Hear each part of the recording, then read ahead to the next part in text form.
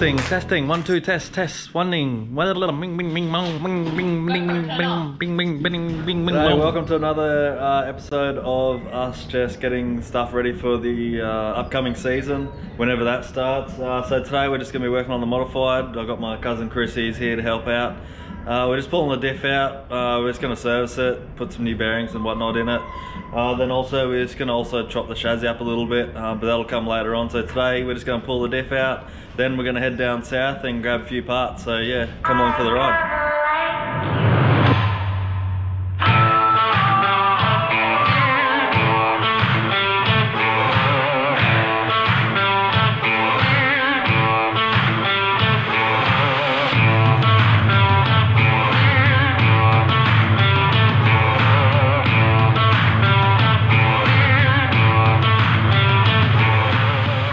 Righto, everything's unbolted here. It is the biggest pain in the ass to pull this thing out. We're going to try and get it out now. There's not much room. It's also got a high battery in there, which I've never pulled the diff out with that in. So we're going to try and pull it out without pulling the battery out, because that's also going to be a big pain in the ass. Chris has just undone the final bolt there. We'll pull her out. I feel like you're going to break my arm and fall down. This is what you've been going to the gym for. There we go. Oh, sorry, oh. You got it? Let this jack. Oh, actually, if we can roll it out. Dude, you've got most of it. I don't have anything. I fucking know what my diff is.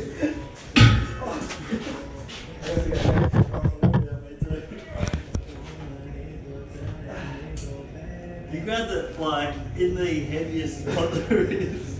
So can we just...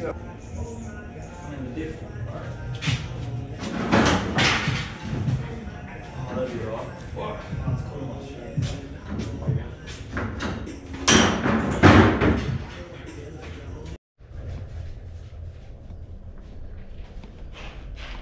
Just pulled it out. That was a pain in the ass. I chipped so much paint off the chassis, so I'll have to fix all that up. Right now we're just heading down to Mr. Bazzudi's house, and we're going to grab a few things there.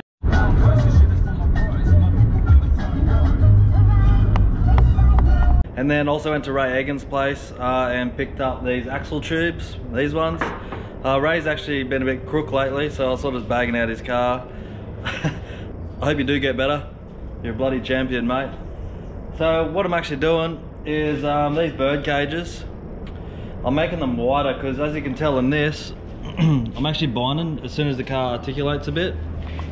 The torsion bar arm hits that.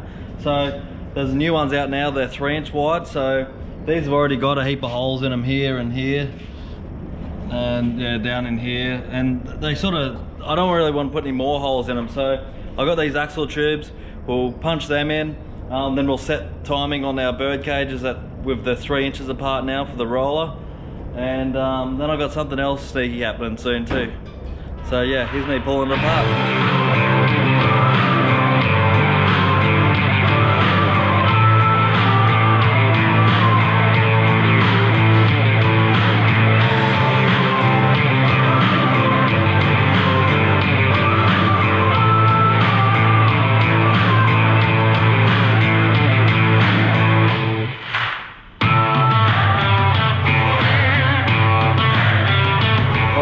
Pulled apart.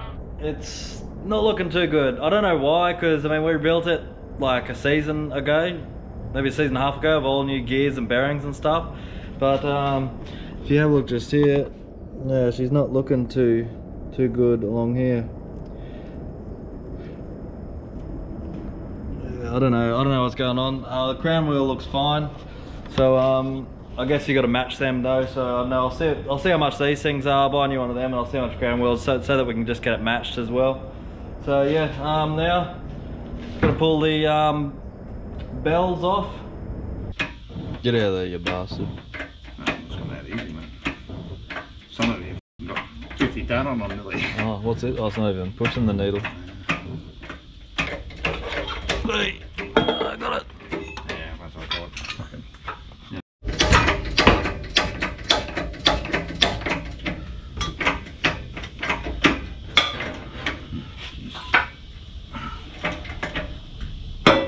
You sure you got the fucking bolts of that one.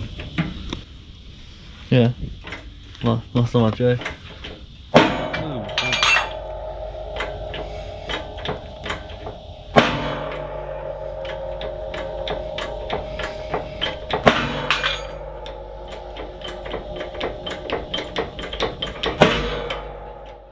Warren's to grab the gearbox. On the way I dropped in and got a present. One's going to go on my wall, one's going to go on the shed here. Big poster. It doesn't do it justice on the videos, it looks unreal in real life. Anyway, I'll grab this gearbox. Come on, you bastard! Righto, it's the next day after picking up the gearbox from Warren's. I pulled the other one out. This morning I went and watched the Speedway motorbikes, which is the first time I've ever done that. And I'll tell you what, if anyone's got a bike out there for me to ride, I'm pretty keen to give it a go. It looks pretty damn fun. So I'm just changing the bell housing over now because I don't know what this bell housing is. I think it's a Chev one, but I don't know, some weird one. I know the one in mine's sweet, so yeah, I'll put that onto this gearbox. There's nothing wrong with this gearbox, it's just I've just got this one rebuilt. So I may as well just have this one in the car and use this one as a spare or sell it. So yeah, I'll transfer all the starter motor and the bell housing over and a few other little things. My clutch, I like my clutch a bit better than this other one. So I'll transfer that over and be the pain in the ass putting it back in then.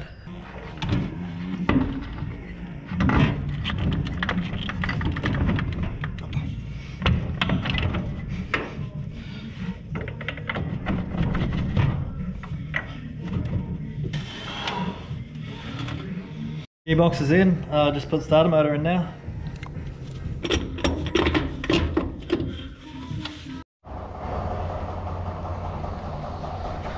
Good morning. It's a pretty average day here. I got Matt coming over to do a bit of welding for me. Now I was didn't know whether I should let you guys know or not. What I'm gonna do is this season we're gonna run a J-bar from the left side. I think there's only a handful of people doing it here in Australia so far. There's only 2, maybe 3 people doing it. So I'm pretty excited to get onto it. Brad's a bit nervous. Because when we first got this chassis, we had a bit of problem with getting used to it, and he sort of just doesn't want to throw another, something new to get used to. So Matt will be coming over soon. I'm just gonna have a tidy up. I made him a coffee, so that should make him happy, and we're gonna get stuck into it. That Troy gives you, this pretty much goes on straight like that. So we're just gonna drop this rail out. So Matt's gonna do some chops here, and it's gonna come in an inch and down an inch. So he's just getting his grinding and covers out, and he's gonna have that out in a second. Kind of scary chopping up a chassis.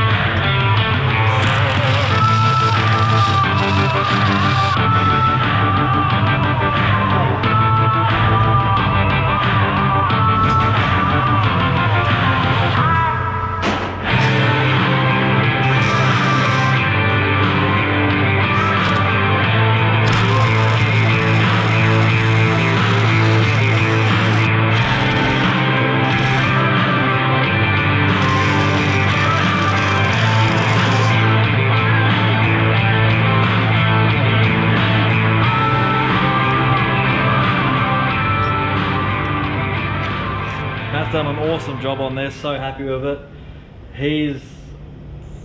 over-engineers everything, but I mean, this is going to be strong as it's not going to go anywhere. The jig, I mean, it can't be wrong because it's off the exact same spot in the jig. This rail, I don't know, that might be a bit low, but I mean, we'll soon find out. So yeah, if anyone wants Matt to do any work for him, don't ask him because he's probably not going to help you. He's that busy doing all my stuff anyway. So I'll just give this a lick of paint and it should look factory.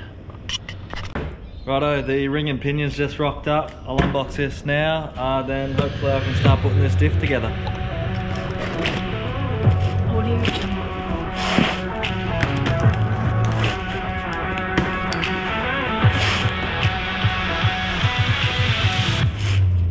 Audio Jungle.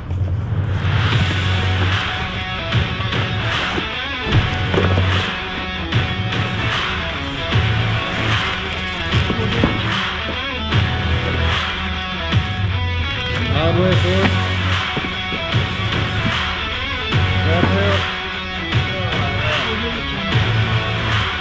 Yep, she looks new.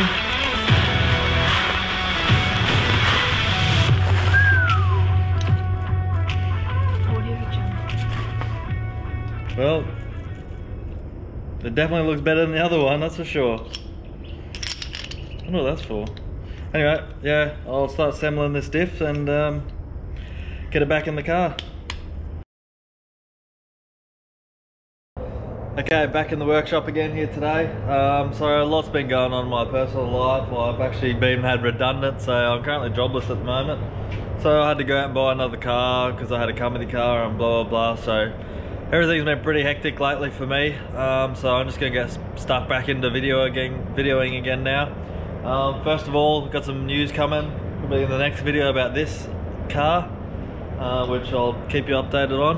But for now, I got some new torque arms for the modified because I have gone the left side panhard.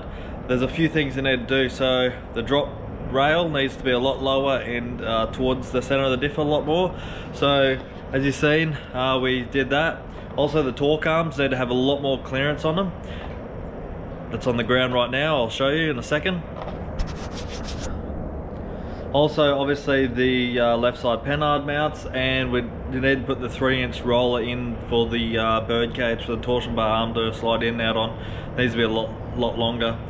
So here's this is the old torque arm. So when this actually was full, when the car was full articulation, the bottom of the chassis was actually hitting here. So I actually had to machine this out a little bit. So there wasn't much clearance. So I got these ones, which if we line it up here roughly, you can tell just by that, you can see how much clearance there is actually there. There's way more of these ones. So we've got some new tail shaft hoops for it, so we'll just open these up now.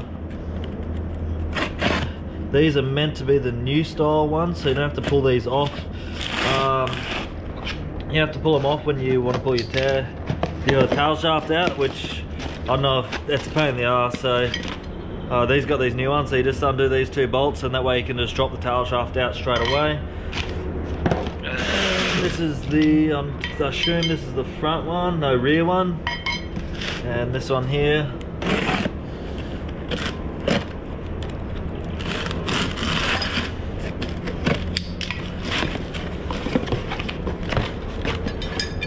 Yep, same again. So I'll make up these torque arms and get ready to put it in. Also, you're probably wondering, you probably noticed that I've got Bicknell stuff when I've got a Troy. I know what people are going to be saying, yeah, Troy can't be putting that stuff in, but honestly it's the same. It's all the same. It's just Troy, Bicknell is probably a better price, so I don't have a huge budget, so Bicknell's a better price, and to be honest, they're probably a lot more advanced than what Troy is, so I'll just get stuff through Bicknell because it's just easier and cheaper that way as well. So yeah, I'll whack these together and we'll get them in.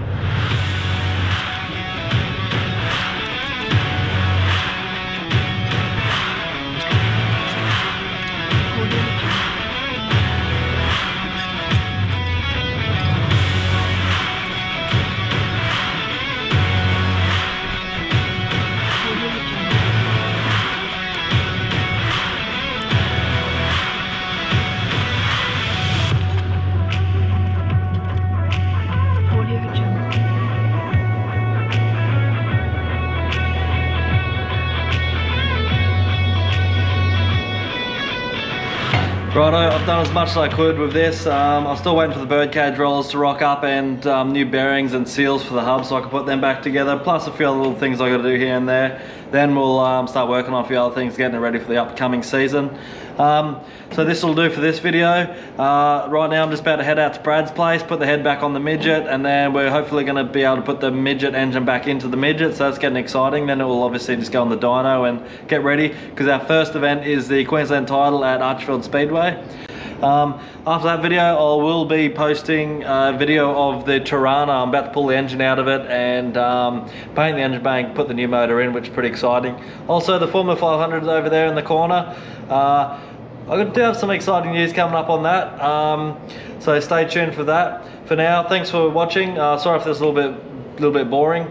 Please subscribe, it'll help me out big time. Like, comment, write me a message, and I'll see you in the next one.